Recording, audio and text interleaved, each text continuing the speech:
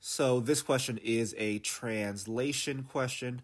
We know that because all the answer choices are equations that we must generate basically by understanding what we've read here in the question. So I need to translate the wording here into a mathematical statement.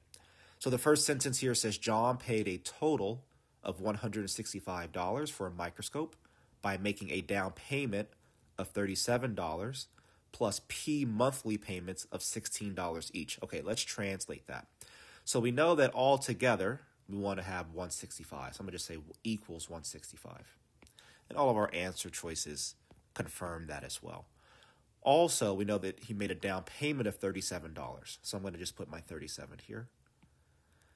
And we know he's making monthly payments, P monthly payments of $16 each. So we know that every month he's paying $16, which means the total amount paid for those P months must be 16 times P. So there's our equation. The question goes on to say, which of the following equations represents this situation? Well, it looks like I have my information out of order a bit. So if I put 16P and then plus 37 equals 165, that would perfectly match with choice C. So choice C is the correct answer here. 16 times P for the monthly payments, the one-time down payment of $37, and a total of 165.